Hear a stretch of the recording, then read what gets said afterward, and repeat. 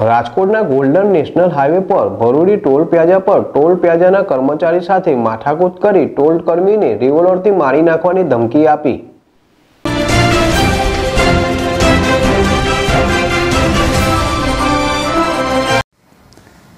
Rajkot Gondal national highway પર ભરૂડી toll plaza પર 0 નંબરની લેનમાંથી રેન્જ રોવર ગાડી પાસ થઈ હતી, જેમાં રેન્જ રોવરના ડ્રાઈવરે 40 રૂપિયાનો ટોલ દેવાની ના પાડી હતી, તેમજ ટોલ પ્લાઝાના કર્મચારી સાથે માથાકૂટ કરી ટોલ કર્મીને રિવોલ્વરથી મારી નાખવાની ધમકી આપી હતી, જેમાં ભાગવા જતા બેરિયર હટાવી રહેલા ગાડીમાં સવાર વ્યક્તિને ગાડી ભટકાડીને ઈજાગ્રસ્ત કર્યો હતો, જે સમગ્ર ઘટના સીસીટીવીમાં કેદ થઈ હતી।